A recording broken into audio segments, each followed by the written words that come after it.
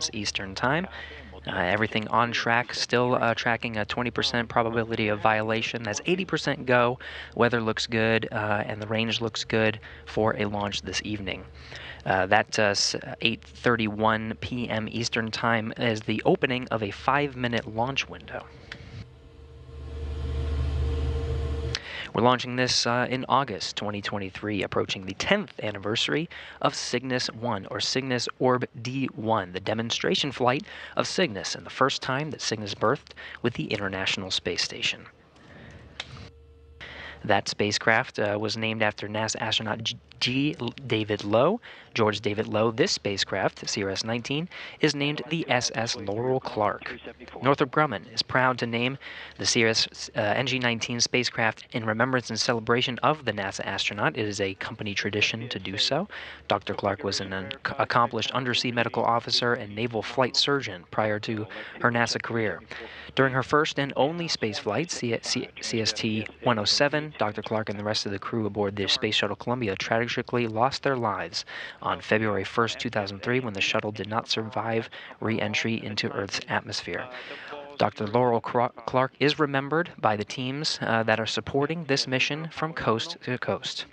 There are 3 operations centers that are watching over the mission today here in Mission Control Houston. The International Space Station Flight Control Room, the destination of the Cygnus, once it separates from the Antares vehicle off of Pad 0A and makes its journey into orbit. We're watching and following along every step of the way. And of course, at the bottom of the screen there, you can see the 2 control centers that are looking after the vehicle you see on the pad at the Wallops Range Control Center. They're watching over the launch of Antares from Pad 0A over at the Mid-Atlantic Regional Spaceport. And then, of course, Northrop Grumman's Mission Operations Center in Dulles, Virginia, once Antares delivers Cygnus and the 8,200 pounds of cargo, including science and supplies, into orbit. It's a 9-minute ascent that Antares will take Cygnus into orbit. It'll be the folks you see there on the bottom left taking control of the vehicle through the flight to the International Space Station. And then enabling our ME1, ME2, TVC, and EHA buses. All agencies currently reporting green.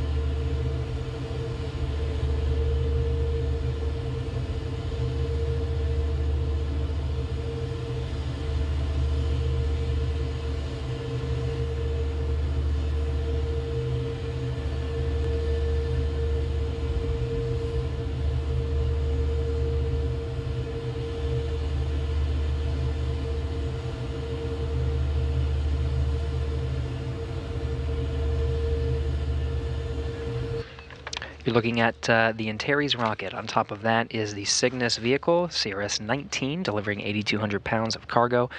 Fueling is wrapping up here. By the time we get to T0, it will be completely filled. You can see the LOX venting happening on the side of the vehicle right now. That's the oxidizer.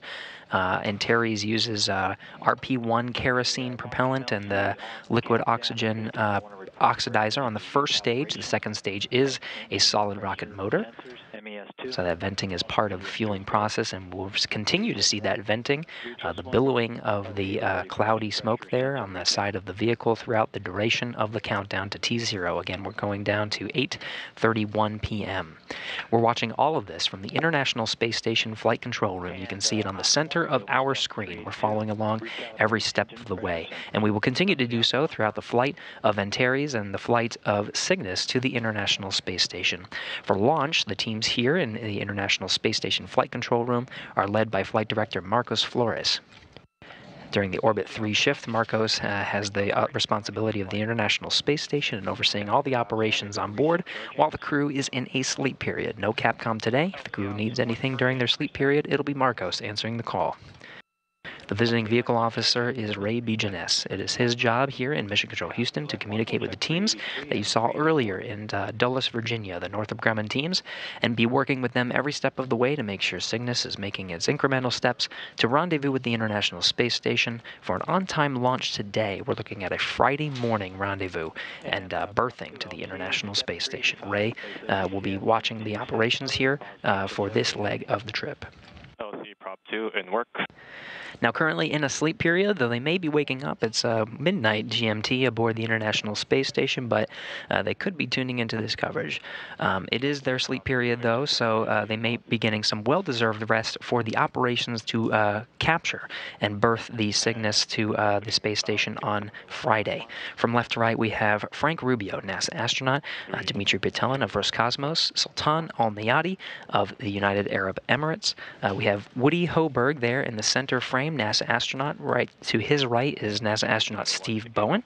Andrei Fedyaev is the Roscosmos cosmonaut to the right of Steve Bowen. And then rounding out the crew, the International Space Station's commander, Sergei Prokopyev. All 7 are on board the International Space Station right now, taken to the space station by a Crew Dragon and a Soyuz vehicle. Of this crew, it will be Woody Hoberg and Frank Rubio to perform the capturing operations for Cygnus on Friday. Check 388, 389, and site control, step 391. You go to ARMTEL for rapid retract. And in work, I will report back in approximately 10 minutes when it's complete. Copy that, site control. LC Ops 1 TVC and EHA buses enabled. Roger, Ops 1, check 390. Here you can see a graphic of the Cygnus spacecraft and the Antares launch vehicle in its stacked configuration. Again, Antares is a 2-stage rocket. It's got the liquid oxygen oxidizer and RP-1 kerosene fueled on the first stage. Second stage is a solid rocket motor, and of course Cygnus will be following along. The deployment of those ultraflex solar arrays happens about 2.5 hours after its insertion into orbit. Those will collect the power it needs to fuel its service module for the remainder of its flight to the International Space Station. We need another minute or two. We need another minute or two. Okay, copy that. Cygnus has a late loading operations capability for the Antares 230 Plus. The top of the fairing has a pop-top fairing to allow late loading in this specialized facility here during the phase where the vehicle is horizontal. That pop-top fairing allows for any late loading capabilities. We did get word that the part of the late load was some frozen treats, though we tried to poke at what kind of frozen treats, whether it was ice cream or popsicles for the crew. It is a secret for the crew, so that was part of the late loading operations. Ops 2 set stage 1 controller EPV VREFs. LC Ops 2, stage 1 controller EPV VREFs has been set. Copy that. And system, you go for step 399, coordinate final adjustment to payload ECS temp send point, report back when complete. LC in work.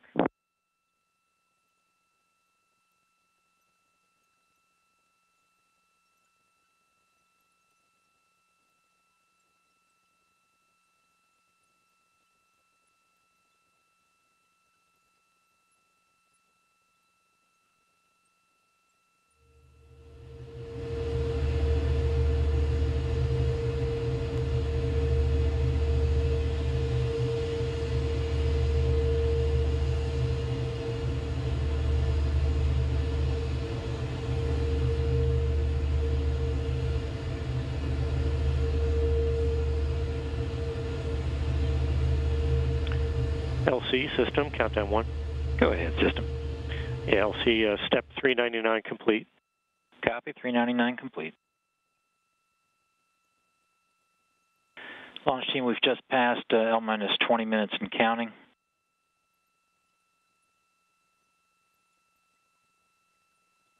Okay, you're hearing the countdown you're hearing the countdown net over at Wallops Island from the Wallops Range Control Center, going through the methodic milestones. We're 20 minutes away from launch. Everything's looking good as the vehicle transitions to internal power. While we wait and continue to flow through these milestones, we do have a special guest on the line with us to talk us through some of the things that are happening. First, we have Christina Halona, Antares Systems Engineering Program Manager at Northrop Grumman. Christina, do we have you? Hi, Gary. Yes, you do have me. Thank you. I'm excited to be here, and many thanks to everyone joining us today to see a successful Antares launch and Cygnus mission to the International Space Station. Thanks for joining us, Christina. It's been a bit to get this vehicle in its position that we see now. Can you take us through what it took to get Antares into this vertical position, specifically the rollout? Sure. This is Northrop Grumman's 19th mission, as you had stated before, and it definitely takes the entire Northrop Grumman team from Chandler, Arizona, and Dulles, Virginia, months and months to get the Antares 230-plus vehicle ready for launch. It definitely starts with the vehicle being manufactured there at the Horizontal Integration Facility, which we call the HIF, at Wallops Flight Facility, and then we roll out the Antares rocket to the Pad 0A. It's definitely a rain or shine event. Thankfully, this week we rolled out Antares to Pad 0A, and where we have several engineers, about 20-ish, 30-ish people from various disciplines, and they all walk with the vehicle from the HIF to the pad. It takes the entire team are looking while they're walking out with the rocket. They're making sure that Antares stays level the entire way. We have a requirement where we have to stay within a 1 degree side-to-side requirement the entire rollout, and the whole process takes about 2 hours for Antares to make the trip from the HIF to the pad. And that's all due to the slow pace of the vehicle taking the vehicle on the truck, and we go a staggering 2 miles per hour. So as you can tell, it's 2 miles per hour is pretty slow. So, but we want to make sure we get it to the pad safely. And once it's there, we undergo some more testing on the vehicle, and then it's eventually loaded and then prepped for launch. And it certainly did look like a beautiful day. You got really lucky with the rollout there. Awesome to see some of that footage. You know, this is not the first time you've done this, as you mentioned. It's been a while. You're coming up on 10 years since Cygnus's demo mission to the ISS, and more than 10 years since Antares' maiden flight on April 21st, 2013. When you look back at all that's been accomplished over these 10 years, what sticks out to you? You have 16 successful flights. You've been upgrading the Antares incrementally over these years. What really sticks out to you as you reflect on these past 10 years? The one thing that Northrop Grumman is very happy to share is that Antares has carried approximately 130,000 pounds of cargo to the International Space Station, and our Cygnus spacecrafts in total have hauled away about 91,000 pounds of waste. So, like you said, over the years we have expanded the capabilities of Antares and Cygnus to increase our cargo capabilities. We perform late loads. We also offer reboost services and perform various secondary missions as well. So here at Northrop Grumman, we definitely understand the importance that the resupply missions are not only to NASA, but their astronauts and the critical research that we've done aboard the ISS. You know, there's been so much, advances of technology that have come from their research in space, and we're definitely honored to be a part of it and excited for all the missions to come, and this one for today, for sure. Very good, and we're hearing some of the milestones in the background. The countdown is continuing. Cygnus's transition to launch mode. We're getting ready to send CRS-19 to the International Space Station, named the SS Laurel Clark. I wonder if this Cygnus, this vehicle, this mission, and the name have any personal significance to you, something that you tie very closely to this specific mission. Hi, Gary. Yes, actually, I was an undergraduate student at Arizona State University when Dr. Laura Clark was picked to be an astronaut. And, being a Navajo woman and studying aerospace engineering, along with countless other STEM, women around the world who are wanting to pursue their engineering degrees, it was Laurel.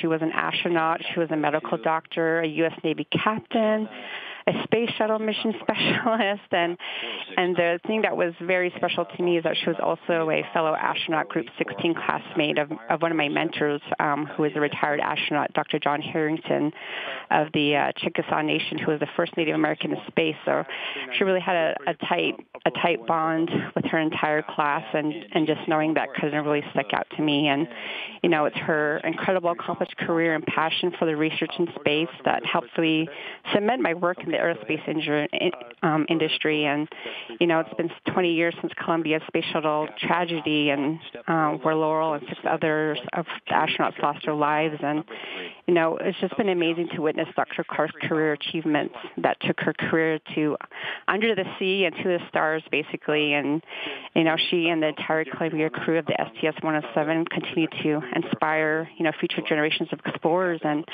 Northrop Grumman is proud to commemorate our NG-19 Cygnus spacecraft, the SS Laurel Clark, for the NG-19 mission, where she has made a substantial contribution to the United States commercial space program and to human space flight. So we're very honored to have it named after her, and just a very special place in my heart for her and the entire crew of the STS-107.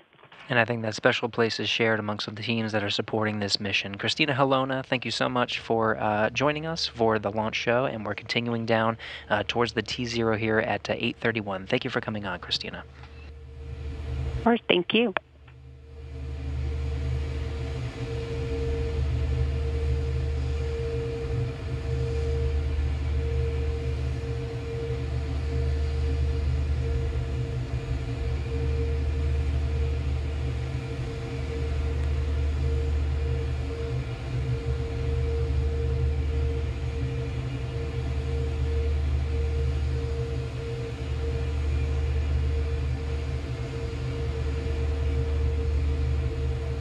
And as mentioned, as we were talking with Christina, the milestones for counting this mission down to T0 have been moving along. Okay, Launch Team LC, we're coming up on our poll to proceed with final countdown. This is step 414. GSO? GSO is go. RSO? RSO's go. TD?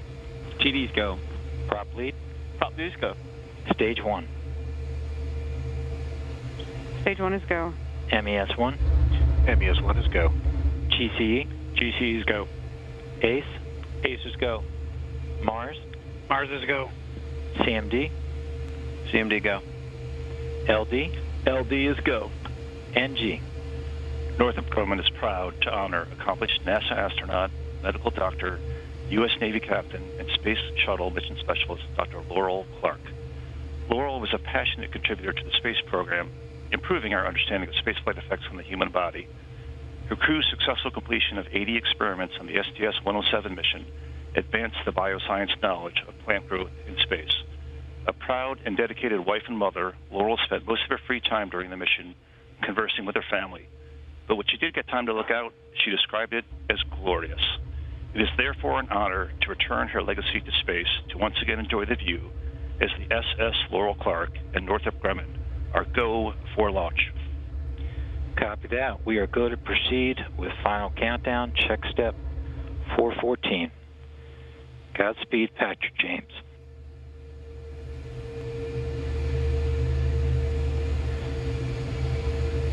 And with that, we pass the 10-minute go, no-go poll for CRS-19 to lift off on time this evening. Hey, all stations, and engine evacuation started. Pitch and back as. Check your headsets and mics. You might have a hot mic. And the engine evacuation started. Copy that, Ops 2. CMDLC, countdown 1.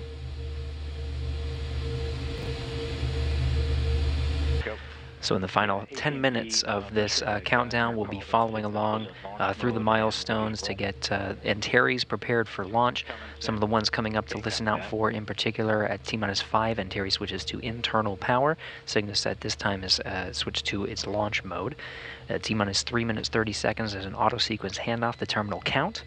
Computers, at this point, will take over for the final steps through launch.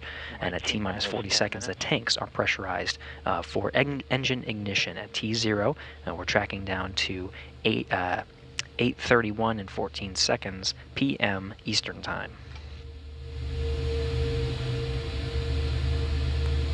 LC, MES1, vacuum verified in the fuel circuits. Okay, MES1, I copy that. We'll check 416 complete.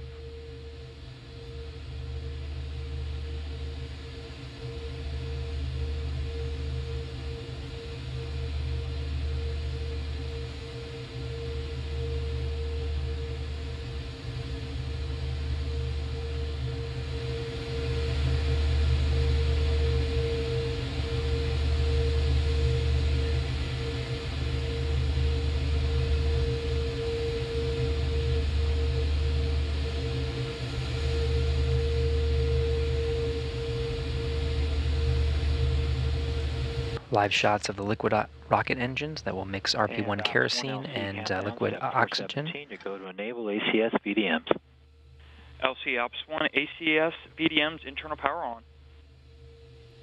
LC Elect 1, ACS VDMs enabled, voltage nominal, ODM commands are clear. Copy, Elect 1. We'll check step 417 and 418.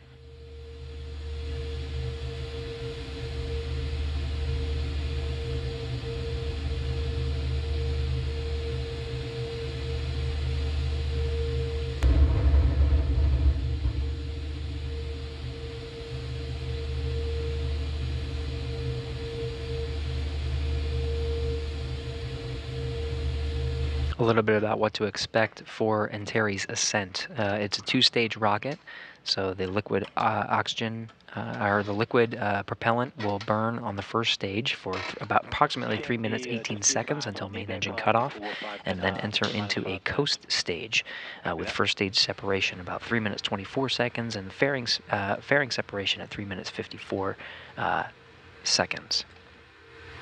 There's an interstage separation and then the stage 2 ignition after 4 minutes. And this stage 2 is a solid rocket motor that burns for 2 minutes and 44 seconds. After another coast period, the spacecraft will separate from the second stage shortly after 9 minutes to insert Cygnus into orbit.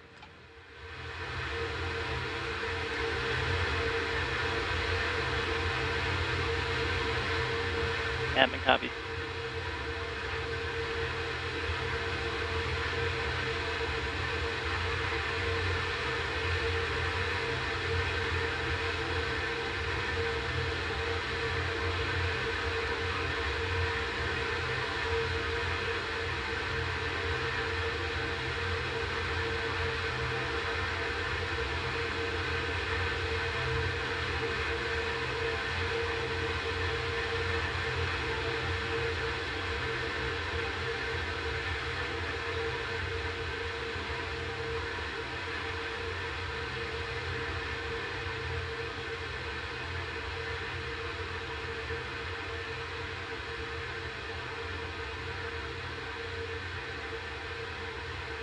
LC, probably we have step 421, VTSO activation verified.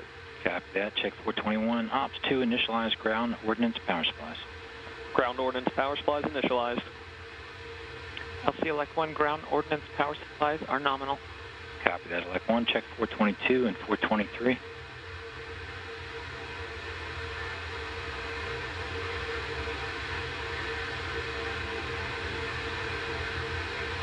T-minus 6 minutes and counting. The sun is setting on the east coast there. Antares and Cygnus illuminated by the floodlights on the launch pad. That's pad 0A at the Mid-Atlantic Regional Spaceport. Initiated. Time 002503. Copy that. Check 425 complete.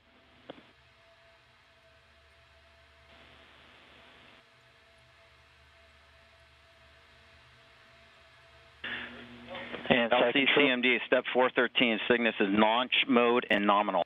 Copy that, CMD. Site control, can I get a call on 424? You can, LC. I can confirm FA ECS transferred to GN2. Copy that. Check 424 complete. 5 minutes, 15 seconds. Cygnus, inside the fairing that you see at the top of the rocket there behind the American flag, is configured for launch.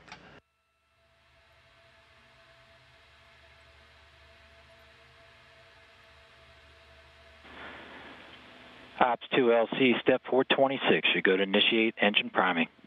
Engine priming started. Copy that. Ops 1, transfer avionics to internal power. LC Ops 1, all internal power on, all external power off. LC elect 1, internal power nominal. Ops 1, open FTS UMBI loop. FPS UMBI loop open and green.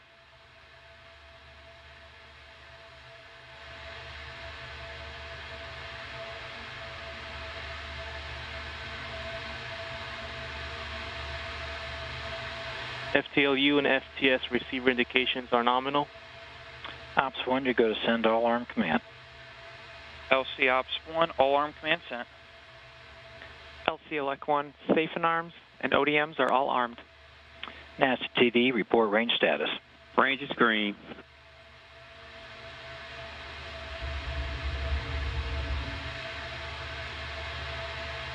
LC MES1, priming verified. Copy that. MES1, check step 434. Inside 4 minutes from launch, the team's reporting that the range is green. Antares makes a southeastern track down the eastern seaboard and across the Atlantic. If you're on the East Coast, there are maps that allow for certain visibility of Antares, and in this night sky, you may get a good view, though we are hearing it is a bit hazy on the upper altitudes, so there might be some cloud coverage that prevent sightings, but for those that are close to the Mid-Atlantic Regional Spaceport over on Wallops Island, there may be some sightings through the first leg of ascent. 3 minutes, 15 seconds and counting. LC elect 1, FC commanded to flight mode. Copy that. Check 437.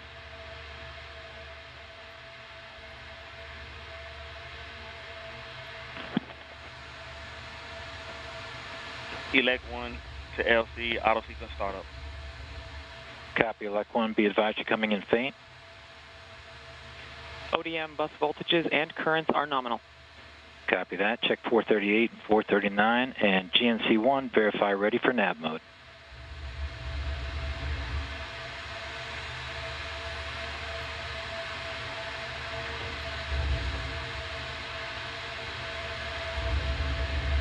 LC GNC1, ready for nav. Copy that. Ops 2, switch to nav. LC Ops 2, switched to nav. Check 441.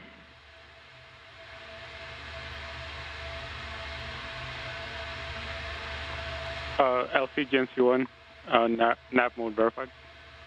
Copy that. We'll check 442. And we're at T-minus 2 minutes and counting.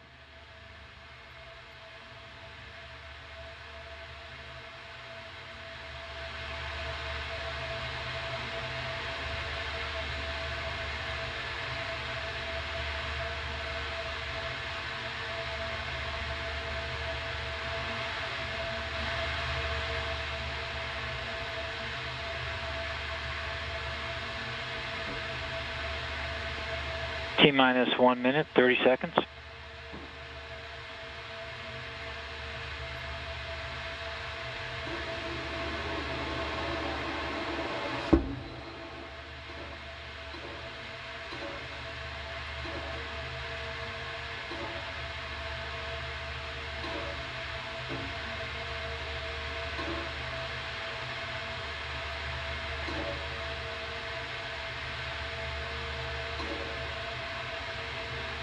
T-minus 1 minute.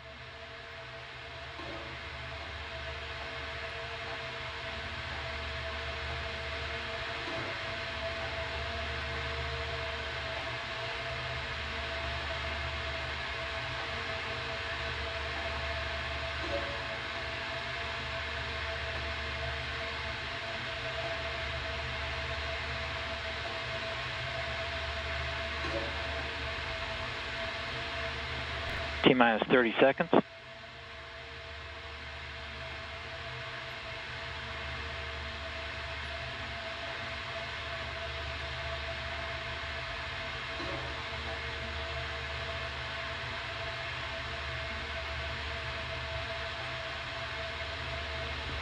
T-minus 10.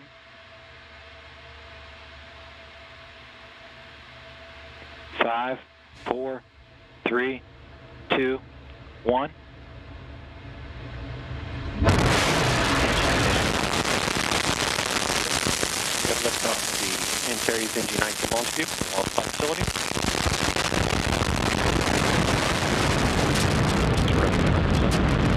Antares taking Northrop Grumman's Commercial Resupply Mission 19 into orbit to the International Space Station.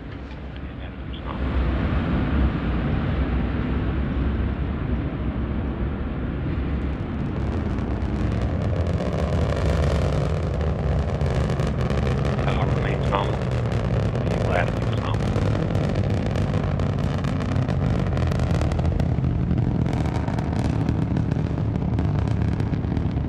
Flight controllers reporting a nominal ascent for Antares. Power is nominal.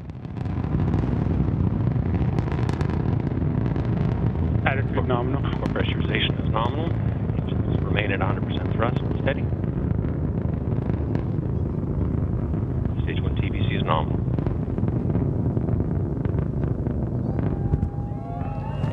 Attitude nominal. Vehicle attitude remains nominal. Electrical power is nominal. Vehicle passing through max Q. Vehicle now passing through max Q. Max Q is the maximum dynamic pressure experienced on Antares. Remains nominal.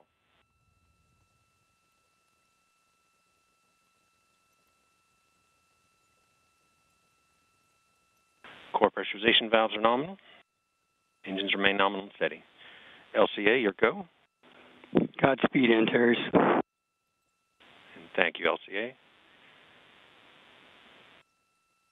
Halfway through the burn, 100 seconds to MECO, passing through 30,000 feet.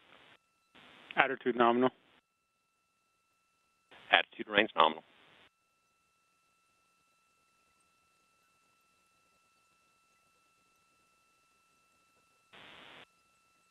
Engine remains nominal, steady at 100%.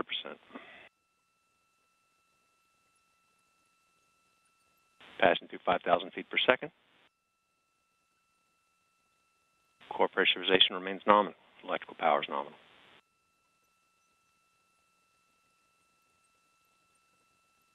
TVC remains nominal. Engines remain nominal. Electrical power is nominal.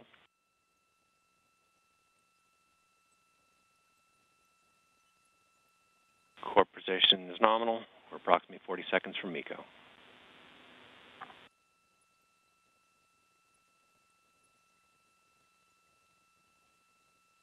Slow throttle down has begun. Attitude nominal. TVC preset down slow has started. Attitude remains nominal. 3 minutes into the flight of Antares, we got about 15 seconds until main engine cutoff. Rapid throttle down, steady at 55% thrust.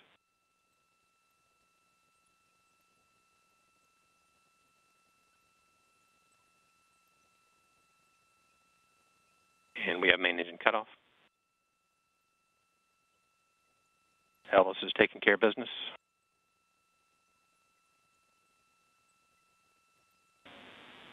We have stage separation. Switching to animation with confirmed stage separation as we lose Antares into the clouds on this hazy evening. Enabled. ACS is enabled. Stage 2 ignition time expected at mission time 2:46. Stage 1 ignition expected in Stage 2 ignition expected in approximately 10 seconds. Fairing is separated. Antares currently in a coast phase.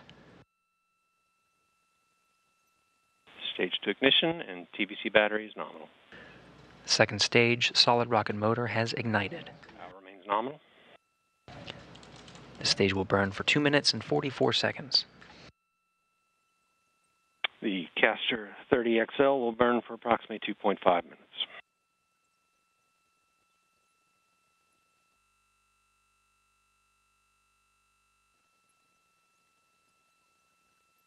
Power remains nominal.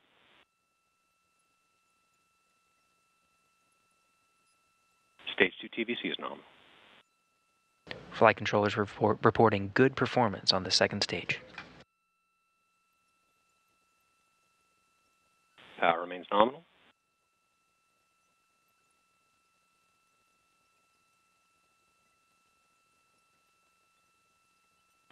TVC remains nominal in stage 2. And power's nominal.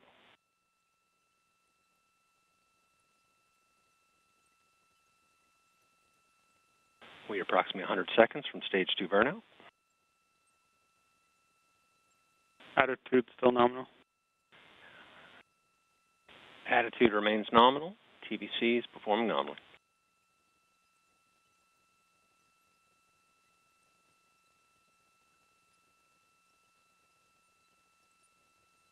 Power remains nominal.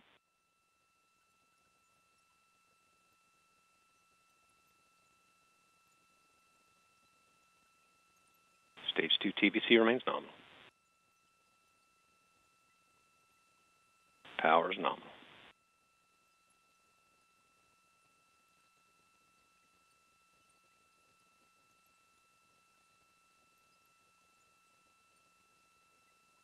TVC remains nominal. 50 seconds to stage 2 burnout.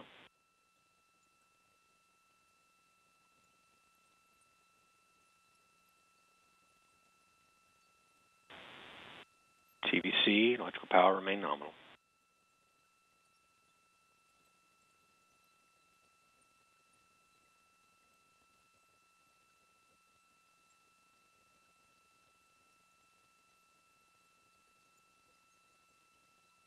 TVC and power remain nominal. We're beginning to see tail off in motor pressure, and we have stage 2 burnout.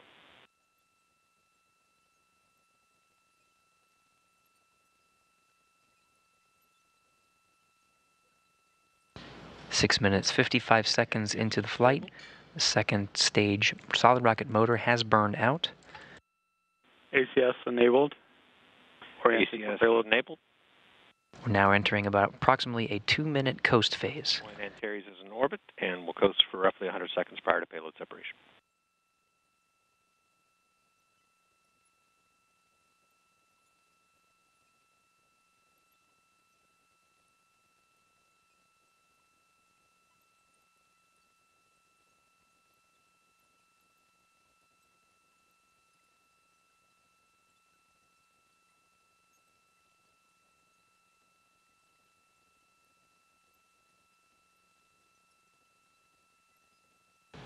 Seven minutes, 45 seconds into the flight of Antares.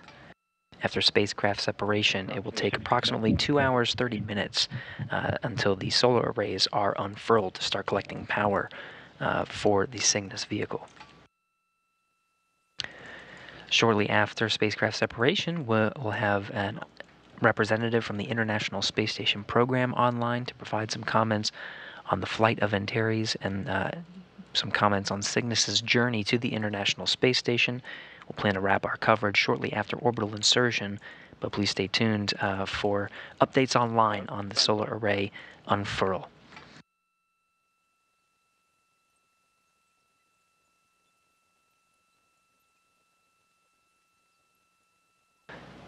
Spacecraft separation is coming up on 30 seconds. Power remains nominal. Vehicle continues to coast prior to payload separation.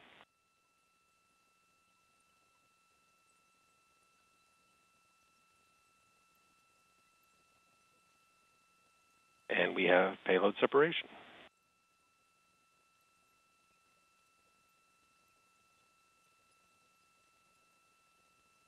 And the flight control teams confirm the visuals you're seeing here on the animation. Cygnus has separated from the Antares second stage, flying free and beginning its journey to the International Space Station.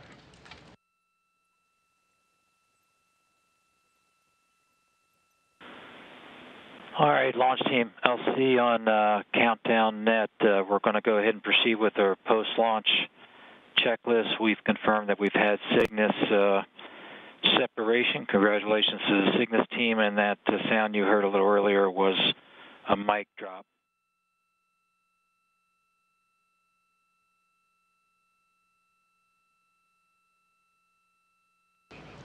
You're getting a live view of the Wallops Range Control Center. This is the team that was overseeing the launch of Antares from Pad 0A over at the Mid-Atlantic Regional Spaceport. You can actually see in the back row there, International Space Station Program Manager Joel Montalbano, the pink shirt with the red tie, congratulating the teams and overseeing a successful launch of 8,200 pounds of cargo to the International Space Station. Meanwhile, in Dulles, Virginia, the journey has just started for the flight control team over in the Mission Operations Center there. They'll be overseeing Cygnus's journey to the International Space Station over the next few days.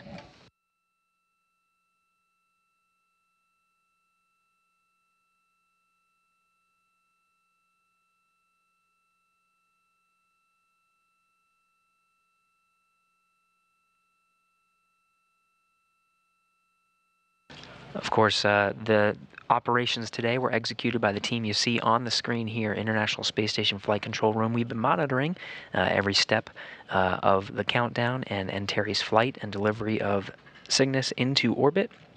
Successful delivery from Wallops. Thanks to the Wallops Range Control Center team there, all shaking hands and congratulating each other. And of course, Northrop Grumman Mission Operations Center. They'll be overseeing Cygnus's flight, as well as us here in the International Space Station Flight Control Room to ensure a safe journey over the next couple of days until Friday morning when Cygnus arrives at the International Space Station and is captured by the station's robotic arm.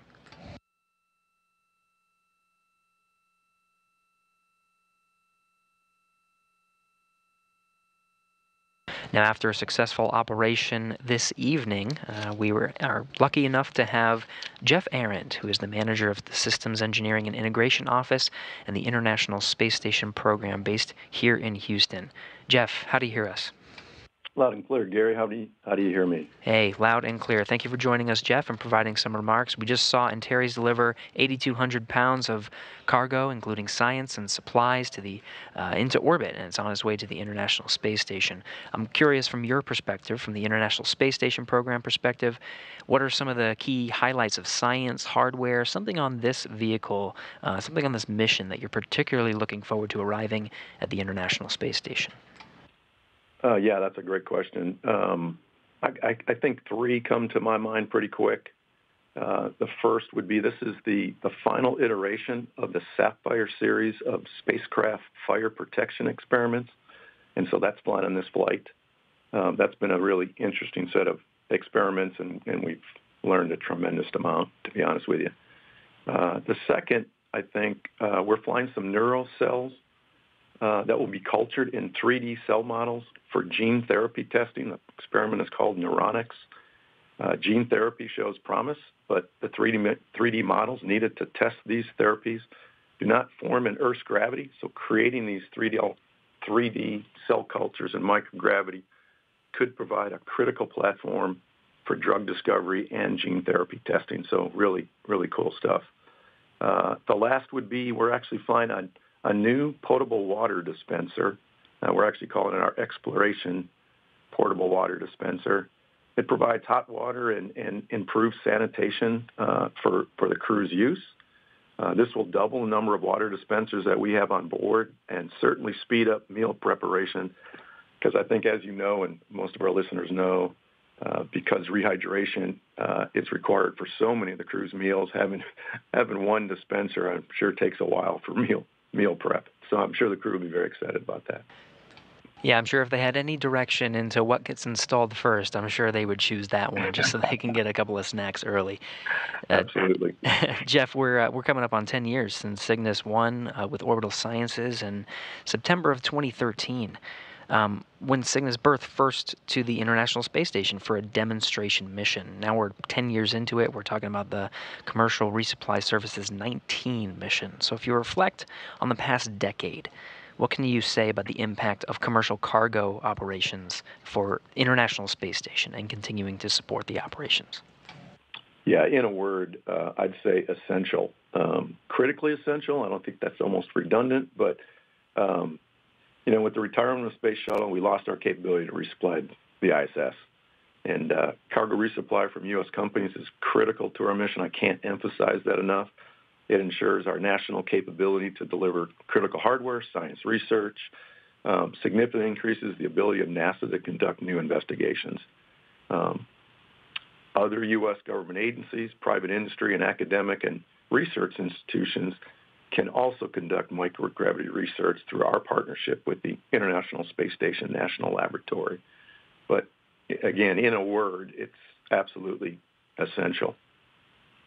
It's essential for the operations and continuing operations. I think for this particular mission, there's also a sentimental value to it. And as you know, Cygnus spacecraft get named after significant contributors to human spaceflight. And this one is named after Laurel Clark, who tragically lost her life aboard Space Shuttle Columbia in 2003. And it can be a reminder of the risks of human spaceflight and the work that has been done over the past 20 years to continuously improve mission safety and assurance.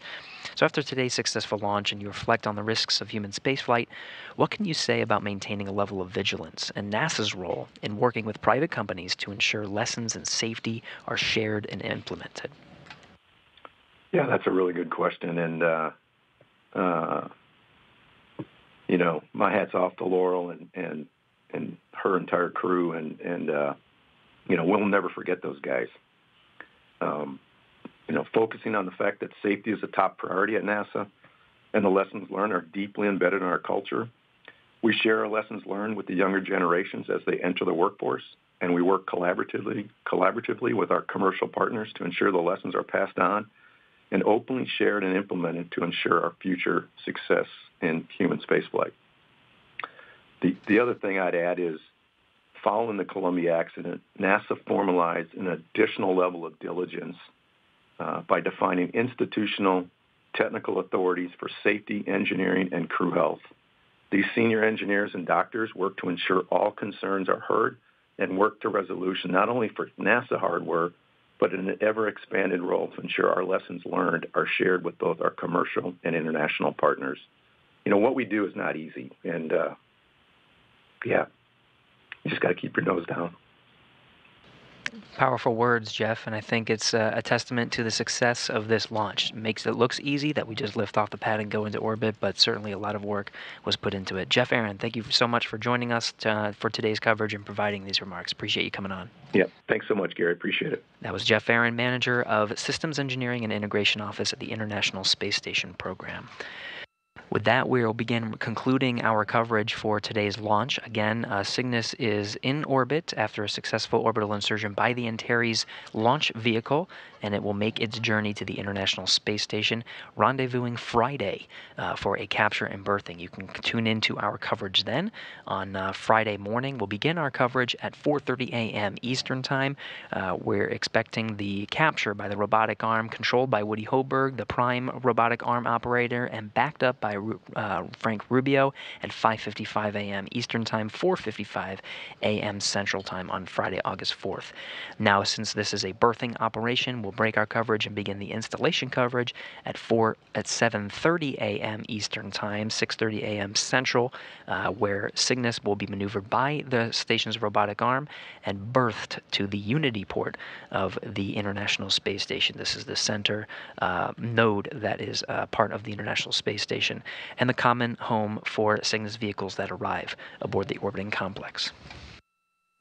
Now again, we're about to wrap up our television coverage, but stay tuned online for updates on the unfurling of the Ultraflex solar arrays on the Cygnus that will provide power for its journey and arrival at the International Space Station on Friday morning. Now, that will wrap up our coverage here in Mission Control Houston. Thank you for joining us.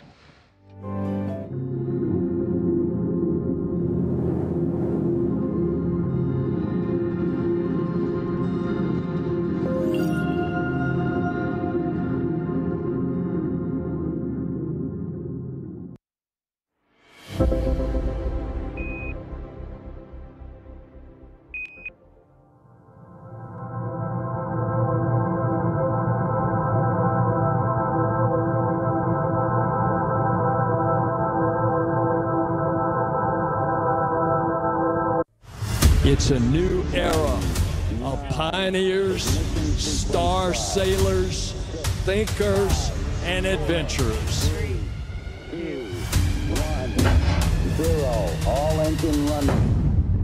Let's go.